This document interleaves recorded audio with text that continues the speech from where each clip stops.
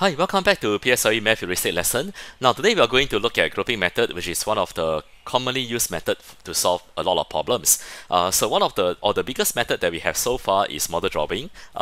So every time you see a problem, you always think about whether can I draw the model, and then the next method that you want to think about is whether can I use grouping. Okay, grouping is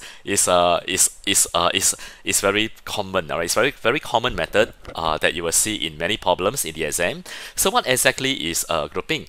Now grouping is like what some teachers will call making one set, right? So sets method, right? They call it the set method, but I like to call it the grouping method because it's more simple to understand, right? It's grouping, right? Grouping means you make one group. So over here, to use the method, you always have to start with one group, right? Make one group.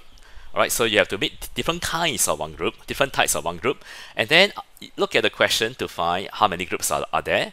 So you make one group according to what the question asks you, and then you find how many groups there are, and then use the how many groups that you have found to work out the answer. So it's as simple as that. Alright, so let's look at this primary 5 or primary 6 problem. So it is a simple problem, but it can be hard when you do not know how to use the method or you are not aware of this method. So most students, they will use guess and check, which is like a method that they always use. Okay, this guess and check method is something that students will keep using and using when they don't know how to solve. Not a very good idea because guess and check takes a lot of time, and also if you guess wrongly, you will take a long time to solve, right? So I will rather the students learn other ways. Okay, not always depend on guess and check. So let's look at this question to see how do we use the method. Now, a courier service company charged $11 for the delivery of big parcel and $6 for small parcels. Now, one of the clues to use grouping is to know is that you don't know how many big parcel and how many small parcel. So that is one of the clues that you need to look out for. And the other clue is also you need to know how much is one big parcel and how much is one small parcel. So these are important clues, right, that you need to have if you want to use grouping. Okay, now last month, the service company received $12,636. Alright, so you are going to find how many groups inside this total value. Alright, and then the big parcel delivered was 3/8 of the small parcels delivered. So there is a fraction there. So by now you should know how to interpret the fraction. The numerator points to the first group, and the denominator points to the second group. So which means that there are 3 units of big parcel, there are 8 units of small parcel. Alright, now of all the clues that I mentioned just now about when to use grouping, the most important clue or the most important thing to look out for is whether can you make one group. If you cannot make one group, then you can't use the method. So can I make one group from this question? Yes, I can make one group, alright, which is how many big parcel and how many small parcel. Right, this question is talking about big and small parcel. So my one group has 3 big parcel and my one group has 8 small, right, 8 small parcel. And of course I can also make one group which is the total parcels in one group. So the total number of parcels in one group will be 11. Okay, so you make one group with 3 big parcel and one group has 8 small parcel and 11 parcels altogether. So you make different kinds of one group. Okay, now if you look carefully at the question, you want to know how many groups inside the total money. So you have to make one group with money, right? One group with how much? Right now you can see the one group has no money inside. So how to make one group which is how much? So that's why I told you before, you need to know how much is one big parcel, which is $11. So 11 times 3, $33. So it's important that you know how much is one big and one small. So one small parcel will be 6 times 8, right? $6 times 8.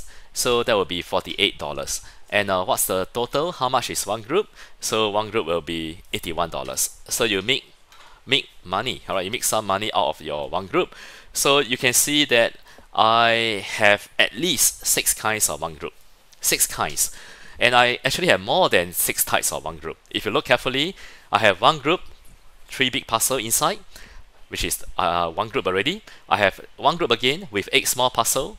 Alright, I have one group with total 11 parcels, so I have 3 kinds of one group.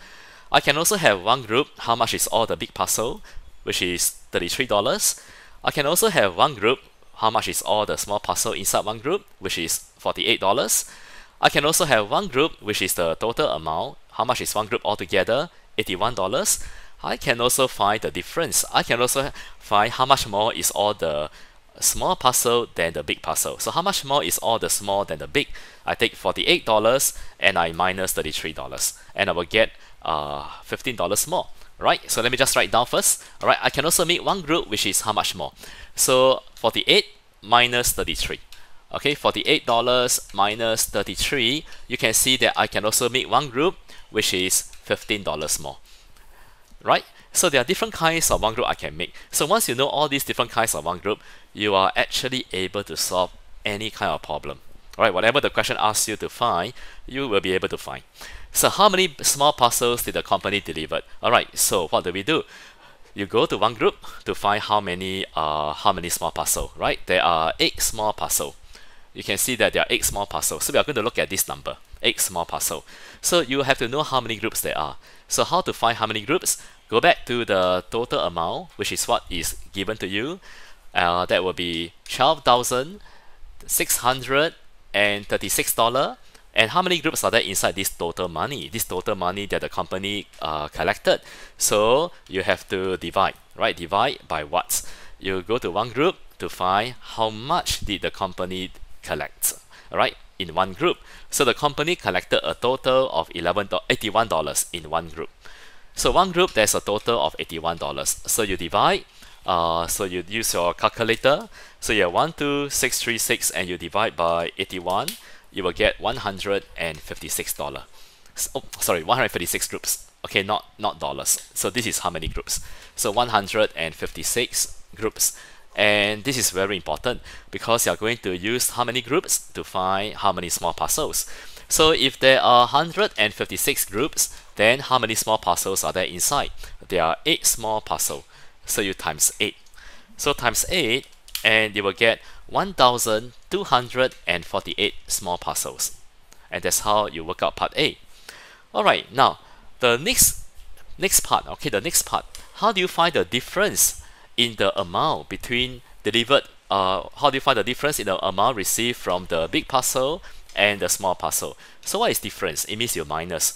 So we have done that already, right? We took $48, the difference between the big and the small, and the difference is $15, which is one group. So your one group, there is a difference of $15. And how many groups have you found? You found 156 groups, right? So you go and multiply by $15, which is a difference. So you take 156 and you times 15, and there is a difference, right? The difference is how much? The difference is $2,340, and that's your part B. So you can see that the method is very easy to use. The question may get very hard, but once you know that you can use grouping method, the method is always the same. Just that maybe the problem gets harder, but when you apply the method, the concept, right, the idea is always the same. So let's have a quick recap.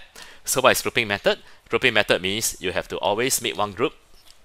Okay, and there are so many kinds of one group you can make, which is what I want to show you. And once you have made one group, then you can find how many groups are there, which is the next step that you must do. And once you know how many groups there are, then use the how many groups to find your answer, right? To work out the answer, right? See, use the so many groups to find how many small parcel, and also use the how many groups to find the difference. So it's a very straightforward, I won't say it's a straightforward method, but it's a very common method. But there are many kinds of questions, not just this kind of question. There are also other kinds of questions that can use grouping, like making groups with remainder, right? There's a remainder when you find how many groups, then what do you do about it? And there are a lot of problems that can use grouping. Alright, but today we just look at one of them, and hopefully by the end of this lesson you understand that grouping method is actually one of the very common method. Alright, there are a few common methods that you must be aware. Model drawing, of course.